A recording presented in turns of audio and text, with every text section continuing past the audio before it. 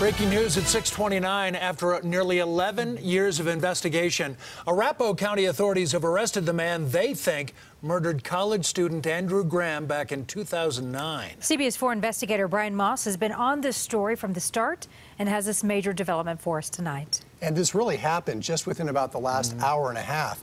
Earlier today, Arapahoe County investigators got this arrest warrant for this case. And they did arrest 26-year-old Terrell Jones within the last couple of hours. He's now being held on murder charges. Andrew Graham was murdered in November 2009 as he walked home from a light rail station. Investigators long suspected this man, Terrell Jones, was the shooter, but they never had enough evidence to arrest or charge him. And I don't think anyone can be prepared one way or the other. Last year, Graham's mother said she always hoped someone would be held accountable for her son's murder. Nothing's going to bring my son back. And I try not to think about it because there aren't any winners, you know. 3 other suspects in the case, thought to be present for the murder, have told police Jones was the shooter.